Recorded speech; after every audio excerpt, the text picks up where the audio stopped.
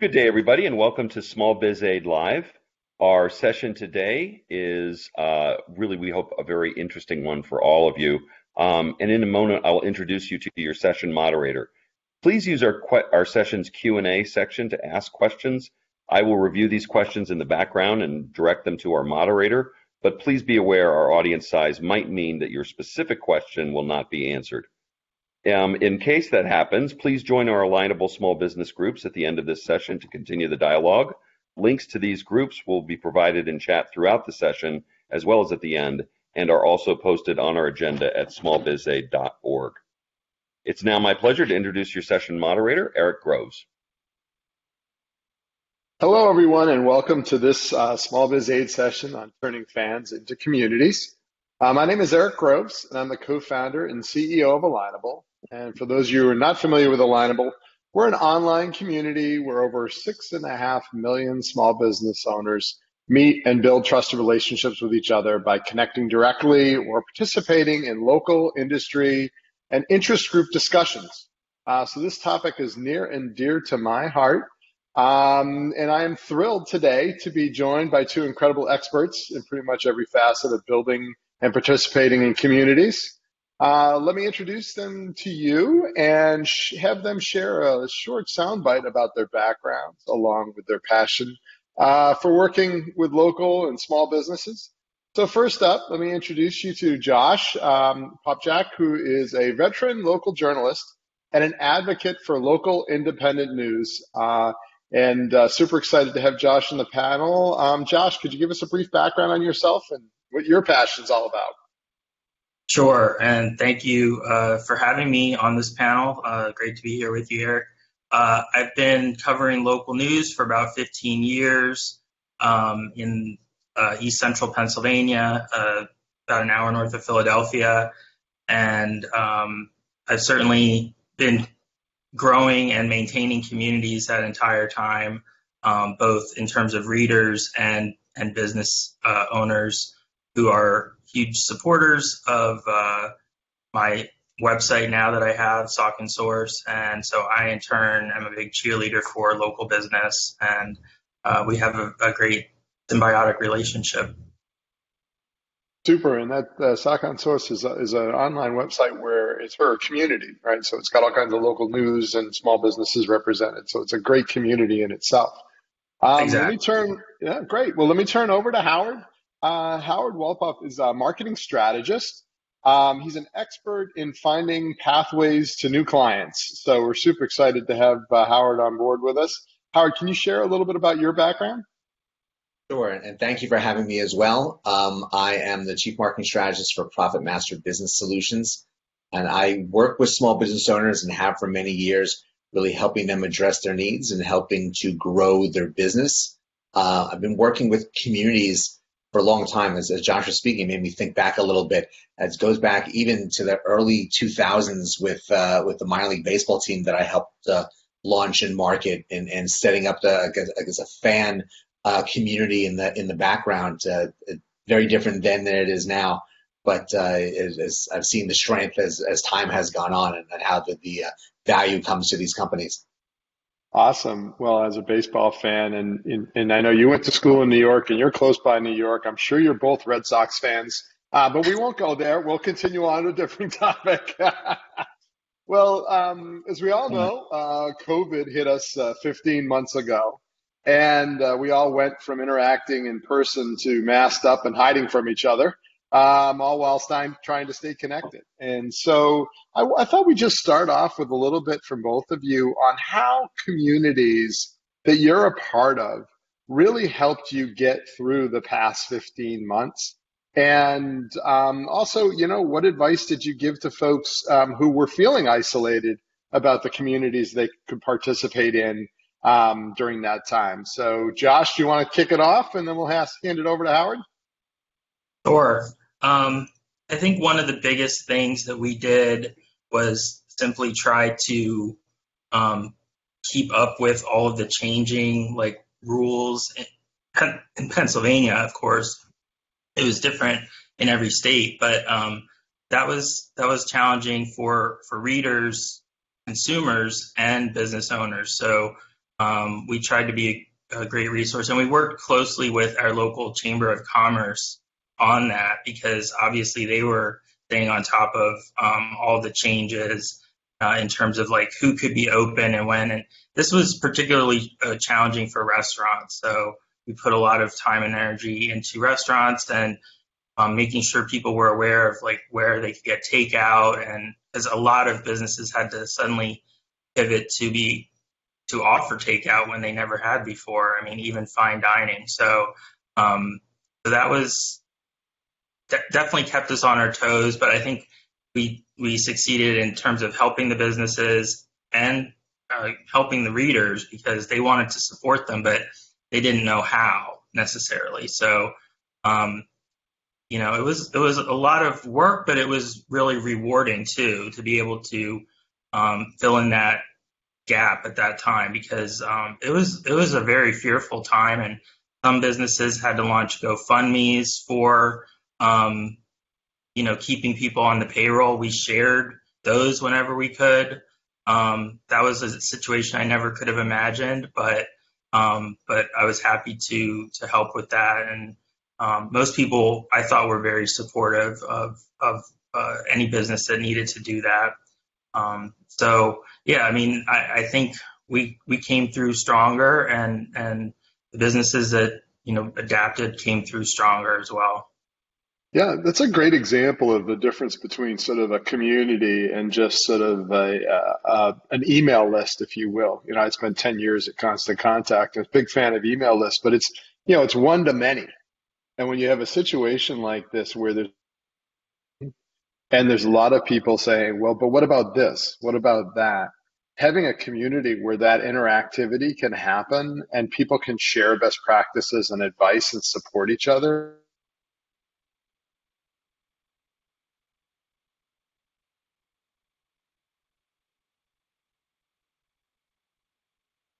Give him a Last moment. 15 months. We lost you there a little bit, Eric. Yeah, I lost myself too. I'm back. Sorry. What was your takeaway? Mine was there was some different let's call it Facebook groups that I saw getting very active and supportive for people, but for me, it really ended up being a lot of Zoom networking. I kind of fell into an organization and again, I'm in Jacksonville, Florida. I fell into an organization out of Northern California way back in May of last year as they were just starting to figure out how to address their local group in Northern California, and they started to expand. So what ended up being a Zoom event for them, which was one event, right now there are 60 around the country and in 4 or 5 different countries as well that expanded to. And this network has really grown business relationships, but also grown friendships. People were able to learn from people from all around the country of what they were experiencing, how to help each other, how to network and keep their business going through social media activity on Facebook and on LinkedIn. You're able to really take that conversation further from these screens and do a lot more one-on-one networking after the fact and comment on people's posts and learn from the different activities that people were involved with. It's as I tell people when I explain this group, it's a happy neighborhood project, is made my network so much more interactive than it had been before the pandemic. So I see that as a great success of what's gone on for the last 15 plus months. Yeah, absolutely. We saw that a lot on Alignable as well, where we had groups by industry and by interest. We actually had a survival group of florists that got together and literally were helping each other get through COVID just from their unique perspective. And that's what we all look for in these communities is some sense of affinity and a place where we can belong. Have either of you guys spent much time sort of thinking about customer communities and how to create a relationship that is really interactive online with your customers as opposed to sort of the traditional outbound marketing? I've seen it. I'll jump in quickly on this.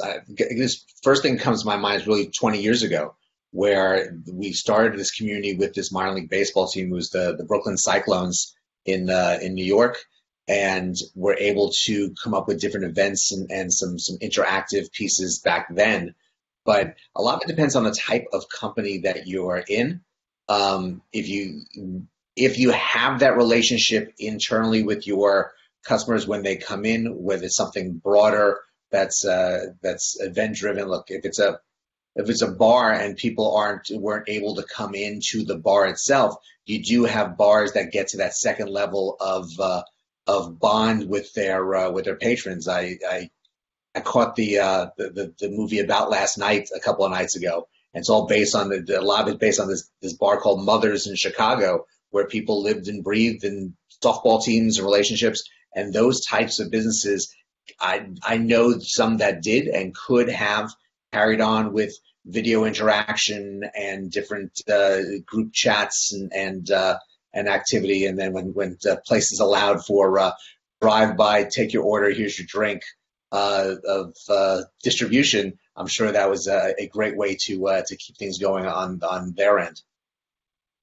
That's a great point. How about with you, Josh, with your advertisers and your community of businesses there? How did you manage through the process of staying connected with them? Well, and I know I mentioned this to you, Eric, before when we were emailing. I basically have two communities of customers, and they overlap. My readers are my customers foremost, because without them, I don't have a website to sell advertising on. And my advertisers are also customers. The problem with COVID was that I was in the middle of these two groups, because the advertisers were doing everything they could to stay in business. But readers were also upset, if businesses were sort of, flouting the rules, and wanting me to report on that. So that put me in a really difficult position of, how do I support the businesses and support my readers at the same time who are worried about safety? And really, you couldn't totally do both. So I just kind of had to, walk a fine line and not get caught up in the, petty, back and forth of these types of situations. But, yeah, I hope that situation doesn't happen again. I mean, normally, everybody is working together, to support the local businesses. But, I think COVID, exposed some flaws maybe in potential flaws in how our relationships, are put together. So I don't know exactly what the answer is for, the future, but I sort of like tried to not be the policeman, but be the ambassador, be a diplomat. Yeah, it's definitely a hard role to play. I know I read that a couple of times when I would write an article about one perspective or another, and you couldn't pick it perfect, because you're going to make somebody upset in the process.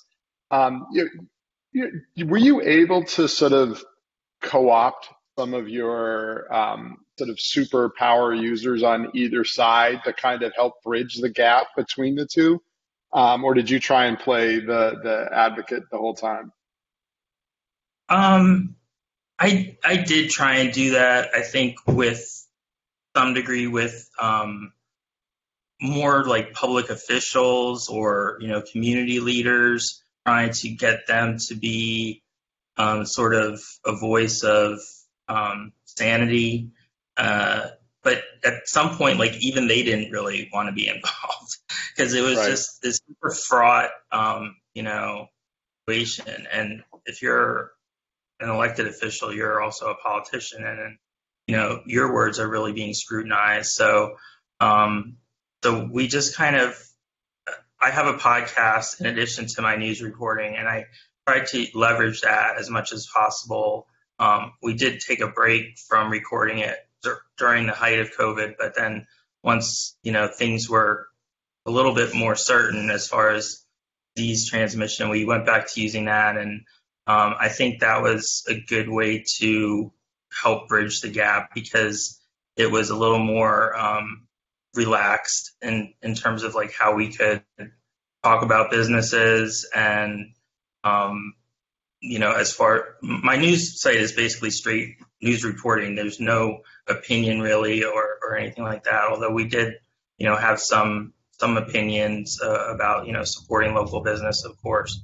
But yeah, I mean, it's there's no right answer. I don't think in terms of like a situation like that. You just have to, um, you know, put yourself in other people's shoes and be empathetic.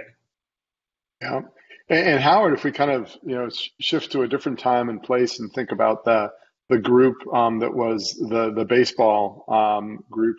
Yeah, how did you sort of co-opt in the raving fans and have them really bring the community to life? If I'm not mistaken, I believe that it was fans that reached out to me about starting something. I believe we did it through Yahoo. And it was a Yahoo group that was set up way back when people used Yahoo. Um, and so we didn't really publicize it on the website with the team. And I believe that every once in a while we sent out an email and maybe have mentioned it there. But it started to build with those fans telling other fans that was there. We started to show up on search. People typed in Brooklyn Cyclones. That helped gather people. And it was an interesting, for me, it was an interesting way to measure how different events went. The sponsorships of giveaway items. We used to do a lot of special videos on the broadcasts. The Cyclones really were an event. It was a show that we put on. It was the low-level players just coming out of high school, starting their careers that nobody really knew. A couple of high draft picks in there, if you really followed to that level what the draft picks were. But most of these guys weren't going to the major leagues. So it was all about how to entertain people for 3 hours with their families at very low expense for for going out. And we got a lot of good feedback from those groups. And they also really showed what kind of players they liked and why based on their interactions on the side. So it was a great way to have an immediate pulse of our audience. Yeah, that's sort of fascinating is that you sort of had the main event, which was the game itself, and then you had the community that rode along with it to sort of extend the feeling or the belonging to that mainstream event, which was in person. And then we shift to the past 15 months where the in-person goes away and everything is online and virtual, and the communities really become the place where all the action is happening. To now, getting to prognosticate and think a little bit about what's the world going to look like as we move forward. And from your perspectives, it would be great to sort of get your thoughts on and how the really great things about community can live on and continue to help things like supporting local businesses or supporting a sports franchise. And what are some of the key things from this past 15 months that you think really are, things that changed but are going to stick with us as we all come back to starting to do a little in-person live stuff again? I'll start with that. Sure. A few thoughts on that is just, I guess, what I led in with online Zoom networking. It's interesting to watch because that really now is dipping down because everyone feels, oh, I can go back to my live events again. I don't need this. I think that as the year, and I mentioned in a group I was running earlier today, by the end of the year, we'll see it go back up. A lot of it because people will go back and remember the things they didn't like about in-person events and how, especially the introverts really do better on a Zoom event than an in-person event, trying to work the room and find people to connect with. So these type of interactions on Zoom, on other video platforms, I think might have a little lull, but are going to really continue to work well. And many people have found that their businesses aren't just in a certain mile radius anymore. think what I found personally is I've been on Skype. I've always video chatted with people, but a lot of people didn't want to do it on the other end because they just weren't comfortable doing that. Now everyone was forced to do this for the course of this last year. Now everyone's comfortable. Whether they like it or not is a different story. But saying, hey, let's do a Zoom, it can have me working and speaking with people all over the country, all over the world. And it's obviously it's not just me, it's everyone. There's lots of business owners I speak to now who really have grown the footprint of their business because now people are much more comfortable working online with them. And it's okay that you're not physically handing over a piece of paper to each other. You can send a link in the chat, and it feels almost just the same. Yeah, I would totally agree with what Howard just said, and I hope that we can keep the best of the innovations that happened. Certainly, I think in a lot of cases, people that were working from home can continue to do that and continue being more productive rather than rushing back into the office. Like I've always, well, not always, but for the past 7 years, I've worked virtually and online, and so and from home sometimes. So I was kind of already a cheerleader for that before COVID, but even more so now. And what Howard said about reaching new customers or fans is so true, not just for businesses, but I know many organizations, especially nonprofits and cultural organizations, they never put their performances online before COVID, and now they have fans in Australia and India, and they're super excited to continue having online performances. Also, I cover municipal governments. Many of them had never before had meetings online or used Zoom before. I hope that many of them will continue to do that because it's good for our democratic process to have both options. There are always going to be people that can't attend an in-person meeting, and I've already seen some entities shut down the Zoom though, just to have in-person again, and not really the cost factor. I think you can continue to do both. So.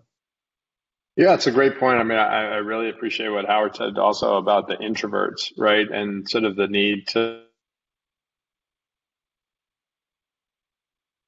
it's going to be, alternating back and forth between in-person and online, or finding a way to bring online into the in-person. It seems to me there's just, a ton of opportunities to really create a more expansive community that gets everybody involved. And talking about sort of getting everybody involved, Josh, it'd be really great to get your perspective on, one of the biggest challenges we have right now is getting people to shift their purchasing behavior back to Main Street. And, we really, in an earlier session today, we were talking about just this massive shift in consumer behavior, to the purchasing from Amazon, having it show up on our front step and never having to see anyone, which is great for Amazon and, Jeff Bezos getting his 13th or 14th home, but it really just devastated local business economies and local economies and everything that they support. And it'd just be interesting to kind of get your perspective is trying to do side in support of shifting with each other to try and encourage people to come back. Have you seen a lot of that? I would like to see more of it. I can talk a little bit about what I'm trying to do. For example, we have the 4th of July coming up, so we're putting together local business guide for 4th of July, and highlighting where you can buy locally sourced ground beef for hamburgers, and the hardware store where you can buy charcoal, and the produce, the farmers market for produce, and that's just an easy way for us to help support local business and remind readers, not to, go just run to Costco for everything. And, the supporting local business is always going to be a process.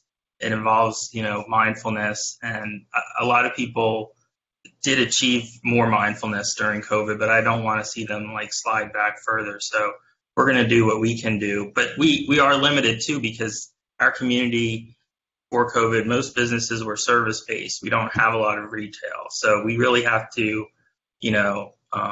go above and beyond to highlight the businesses that do exist, and we're doing that though. So hopefully readers respond, and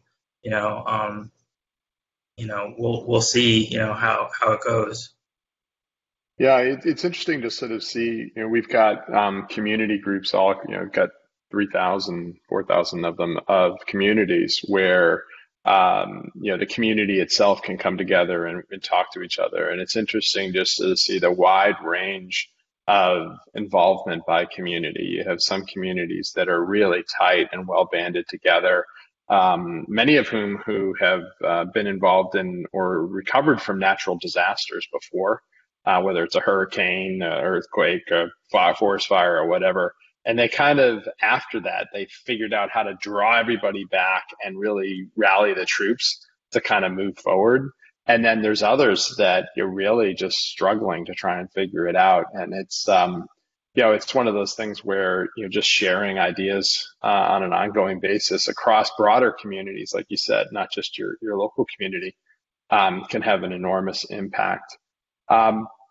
So let's talk about the types of communities, Howard, that when you're coaching your clients, what are the different types of communities that you kind of want them to think about that maybe doesn't naturally just come up into their mind of, oh, I should be part of that? There's a few things, but just very quickly on the last point, one Sure. thing that I really push with people who had brick and mortar locations is to schedule grand reopenings, is to make an event out of reopening their business so that people knew that they were still there. Work with the others if they're in a outdoor shopping area, that different flyers from the other businesses are available in this location. Put up a big banner so that you can try to drive your traffic back into the location in the safe way.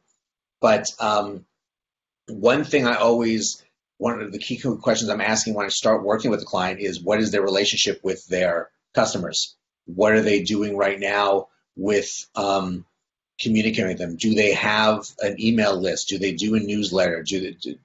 And start with that, but then also what kind of events and promotions are they doing for their customers, and looking at what they do with prospects as well, because you want to develop some sort of strong rapport, not just transactionally, but socially with these people, because that know, like, and trust is very important. And the more they like you and the more that you can build that, you can find the way to find the customer evangelist, which is one of my favorite terms, and is a godsend for business. So how do you make these relationships into the ones that people are going out and screaming from the rooftops of how wonderful you are and doing their advertising for you?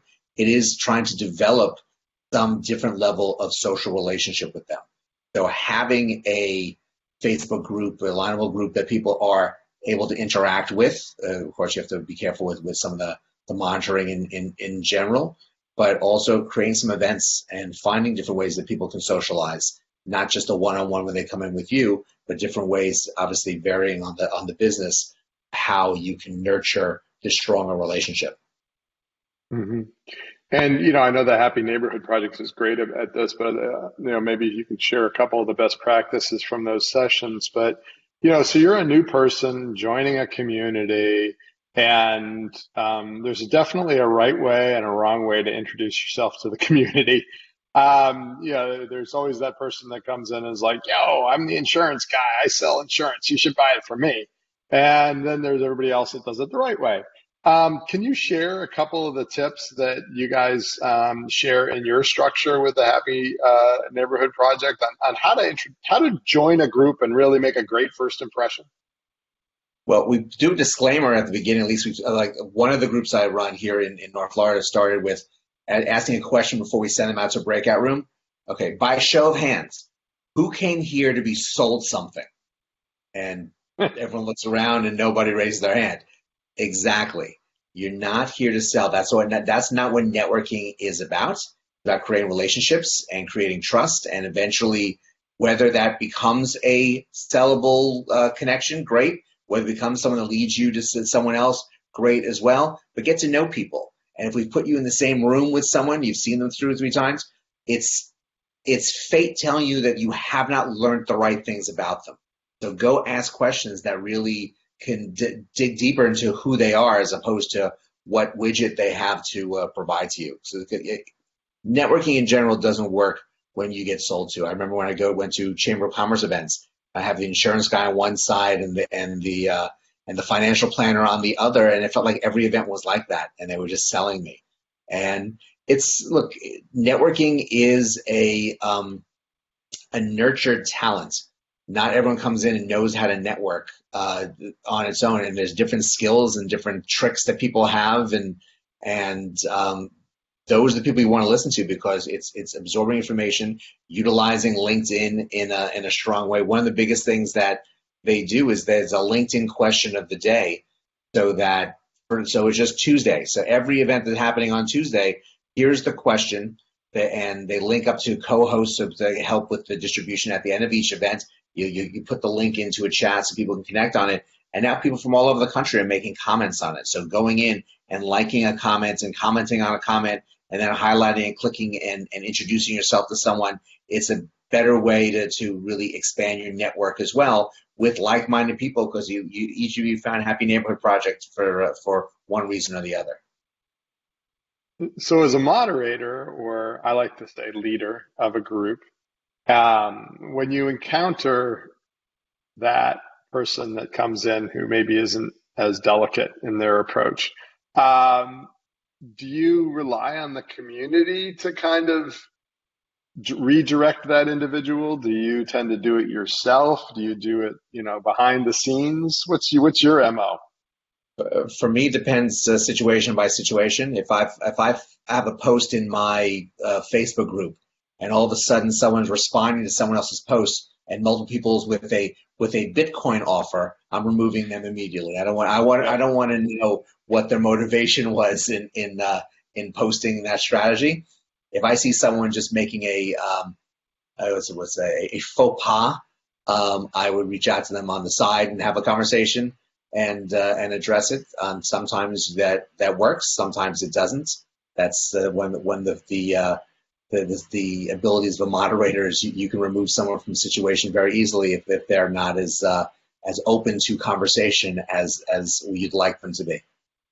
Awesome. And Josh, when you were sort of dealing with the third rail issues in the communities that you were a part of, how did you see that kind of play out? Did you feel like you had to kind of set the tone publicly of hey, this is not a place to be sold to type of a statement, or did you kind of take it offline one-on-one and try and deal with it? Well, I mean, my primary vehicle for community traditionally has been the Facebook page for my site. And so, I'm basically controlling the flow of information on that. It's not like a Facebook group, which we do have, but in this same community. And that is sort of like a never ending stream of advertising. And, I guess it's a personal preference, but I think that, and I'm biased here, but any new business coming in should certainly have a budget for advertising their new business, no matter what it is. Like, don't expect, that your free Facebook posts are going to do all the work, of getting the word out about your business. I've seen so many businesses that don't ever even think of that before they launch. So I'm not saying, advertise with talking source, but you have to have a budget for that. And also going back to the newsletter issue, I mean, I know a lot of places started newsletters during COVID, which is awesome because it is a great way to keep in touch with your community, but don't overdo it and send out too many newsletters, because there's nothing more annoying than getting a newsletter, that you, one more newsletter that you don't need. And, just reserve their use them respectfully and, sparingly, I would say. Maybe every twice a month or something like that. It really depends on the type of business. But I mean, I'm a news business and I don't even send out a daily newsletter. So I try and be very cognizant of how busy people are, and you have to do that, or you're going to lose community members. Yeah, that's a great point. When I was back in the email marketing world, it was always, put yourself in the recipient's inbox and ask yourself, why should I care? And it's a great insights as, you're joining these groups. It's often like that awkward moment of walking into a networking event and not knowing anybody and not knowing what to say. And do you just turn around and walk away? And, just trying that, being honest about something and, hey, I got a question about this. Does anybody have a perspective? Right. We had an individual that joined, it was in Topeka, Kansas, who went into the local community, and he just basically, he was an insurance guy, and he said, hey, if you have any of your clients that are using their employees to deliver their products to customers, you should make sure you have these two things in your insurance policy. Right. And it was just a beautiful statement of help. Right. Use your expertise, share your expertise, and don't expect anything back in return. And it turned out that then everybody sort of started piling on to that conversation and saying, well, what about this scenario? How would you deal with it? And all of a sudden that person became like the go-to insurance expert in Topeka, Kansas. And it was fascinating to watch because, if you joined the community and just said I shall sell business insurance, there would have been crickets. So, I think it kind of challenged all of the people who are attendees here in these groups that the groups that you're a part of, whether on Alignable and Facebook or wherever, try that with the group members. Try just asking a question or sharing a little bit of expertise without the anticipation of trying to sell something, and just see what happens. I think you'll really be amazed. So Howard, I was checking out your website in advance of this discussion, and I noticed on your website you ask people to ask you a question, which I find is brilliant, right? It's like, hey, just ask me anything, and I'll share some. I thought it would be interesting to get your perspective on, some examples of the best questions that people have asked you. And, do you find ways to then take those questions and answers and push them out to a community anywhere so that other people can kind of build on it? Or what do you do with all those great questions people ask you? I'm trying to be gentle with my answer. I wish a lot of them were great questions. I like the tactic of having it on the website. Definitely led to a lot of spam, but I did sift through it to get a lot from Russia. But I did sift through it and get some questions. People really asking some questions. Look, a lot of it boiled down to how do I get leads? How can I get my message out there broader? The questions that I received were not, there was no real golden ticket type question that came out of them. Most of the questions are always the same. And I also had a lot of people reach out to me through my networking. I said, look, if you have it, I'm here to answer questions. Don't worry about, I'm not here to sell you anything. If you have a question, let me answer it. And a lot of them were, how do I get a message out when no one's listening? How do I get people to come to my website? A lot of that answer is you have to redo your website because most websites aren't built for people to actually have conversations with you when you're there. and there's a lot of refocus that has to get done. Mhm. What I learned through a lot of this is that most businesses um, skipped a lot of steps because before they opened, a lot of it because they didn't know what to do before opening a business.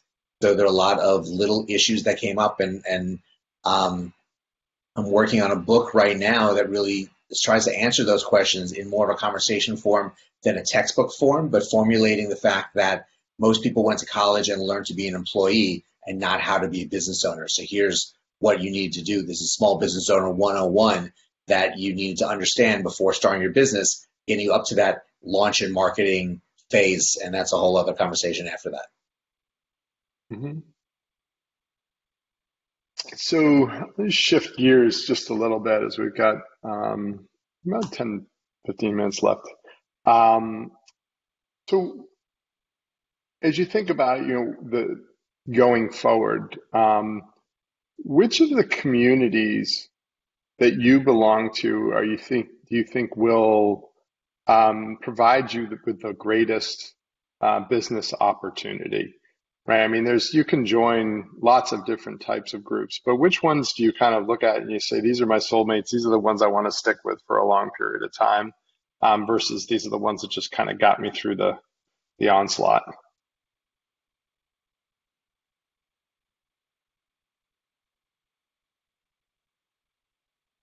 I mean, I'll My, jump. you Go go, ahead. Josh.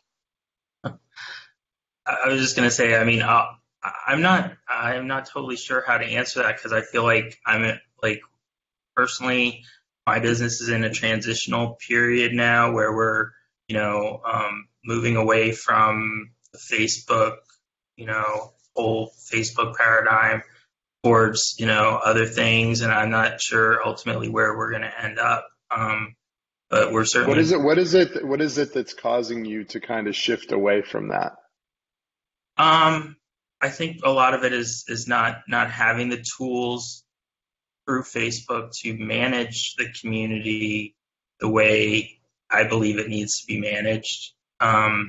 Just, there's a huge emphasis on, engagement, obviously, but it's not always quality engagement. So, give me some,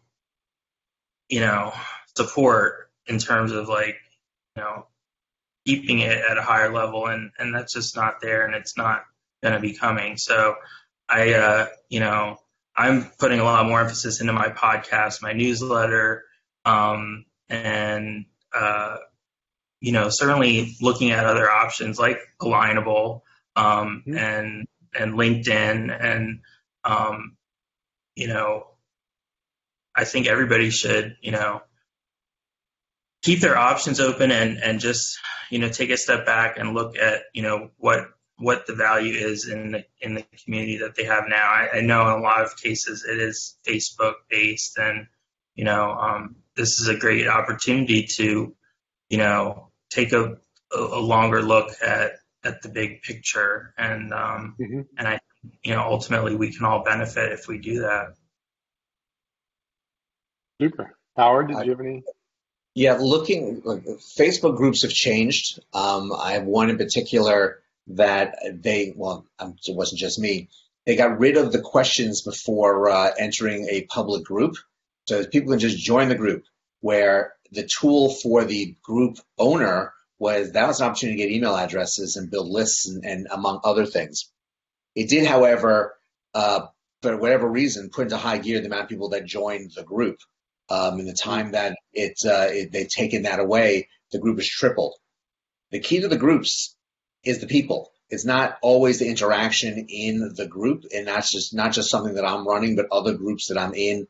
If I'm looking for business owners and I'm in different business owner groups, you have access to those lists of people who are in the group, and you Mhm. can come up with your own program to interact with them and messaging them. If someone messages you on Facebook now, and you're not friends with them, it does show up that there's these at the top, as opposed to being hidden away, and you find 7 months worth of messages that people try to reach you. So you can reach out to people if you click on their profile and do some research and figure if they're the type of person you want to reach out to. here's a way to interact with them, and they can get to know you very quickly by going back and looking at your Facebook page. So it sounds like an important piece of that community is, whether it's a breakout room or just going off and having a one-on-one discussion, is that ability to find quality people through the interactions that you're doing on the group, but then have a very simple vehicle through which you can then jump out and have a one-on-one conversation, and get to know them and build that relationship. Everything still comes down to know, like, and trust. And if you can make it a little bit faster process on some of them, then they can learn a little bit more about the other pieces and how it merits them in the relationship. Yeah, that's a great point. And so let's go back to that introvert thing. And for those of us that are extroverts or enjoy those type of situations, that's one thing. But there's this group of folks who are very introverted who shied away from those in-person events that now had the virtual events and felt like they belonged. What advice do you have to them, and for people that want them to continue to be a part of their groups, to embrace that community, or as an introvert, continue to be a part of that community? What advice would you give them in terms of how they participate and the things that they can do to sort of stay connected? If it's a group that was meeting online that then becomes a live event now, the good thing for the introvert is they're not going in cold. They know these people already. They've had conversations with them. So that situation is the easiest one, that they're just now that fear of how they're going to react when I open my mouth isn't as much there anymore. It could still be there based on the level of how introverted they are. When it comes to groups on Alignable on Facebook, there are, again, you're protected because you're still behind the screen making your comments. So there are ways to interact with people and like their information, and that's going to continue, and I think that's going to just keep on growing. When it comes to the big, broader events, it's a little bit of the same. You got to just take a deep breath and put your best foot forward.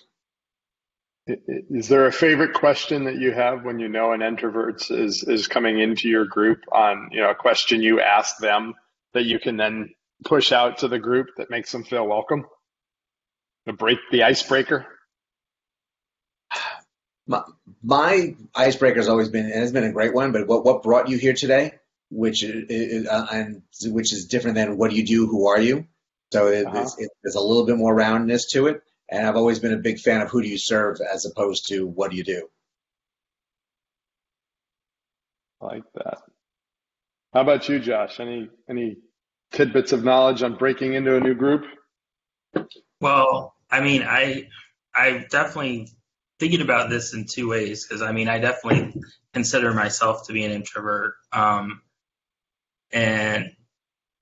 a functionally extroverted introvert.